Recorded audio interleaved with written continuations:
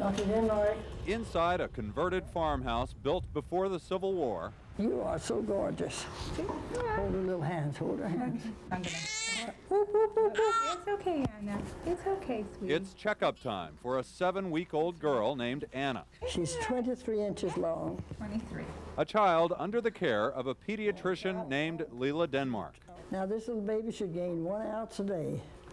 If it doesn't gain 1 ounce a day, then there's something wrong. She runs a one-woman clinic 4 days a week, a practice she started in Atlanta when Calvin Coolidge was president. All right, who's the next angel? To say that she's practicing past what might be considered a normal retirement age would be an understatement. Now, I've never seen this baby but twice, isn't that right? Yes, ma'am.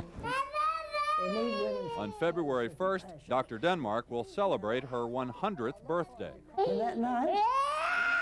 And she does all her own doctoring. It isn't, okay, you stay here and we'll get the nurse to come in.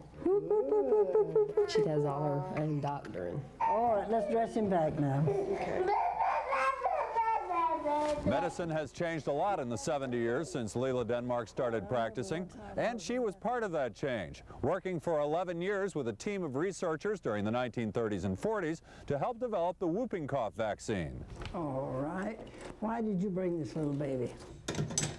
But she has not embraced all the modernizations of medicine. Put his hand in his mouth. For some babies, she still encourages thumb sucking. I teach him to suck his thumb. He'll never have buck teeth unless you have a short upper lip. Now keep him in this position, that'll all be right. And encourages babies to sleep on their stomachs, and prescribes less medicine and more sensible living for children and their parents. I'd be sure you eat right and drink a lot of good hot soup. Would you call her old school? Yes, All definitely. Right. I'm real pleased with her. She's been very helpful, and she's here when you need her, you know. She always answers the phone. Let me show you. Dr. Denmark, yes, come along, I'll see you. She's her own receptionist. She takes no appointments. Hers is a first-come, first-served practice. All right, who's the next angel? Yeah, she'll tell you, like, to go soak in a bathtub and to lay down and rest. That will get you better. Open up and let me see your little eyes. And takes good care of your child, and she loves them. His head's 13, let's see yours.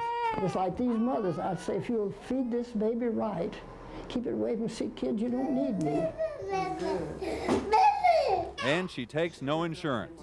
Everyone is charged $10 for a session with Leela Denmark. Let's give him a good hot bath and put him to bed, and now take his temperature at 6 o'clock. And I'm going to give you the prescription, but let's wait and see how he is at 6 o'clock. Approaching the age of 100, Dr. Denmark says she's about as busy now as she was when she started 7 decades ago. When I dread the day she dies, I really do. There's just no other doctor like her. If you'll eat right, drink right, and love to do what you're doing, there's no reason to die.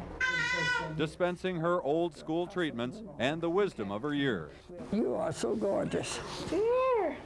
Hold her little hands, hold her hands. With no reason yet to slow down. All right, who's the next angel? In Alpharetta, Doug Richards, Fox 5 Eyewitness News. Have I seen your other children?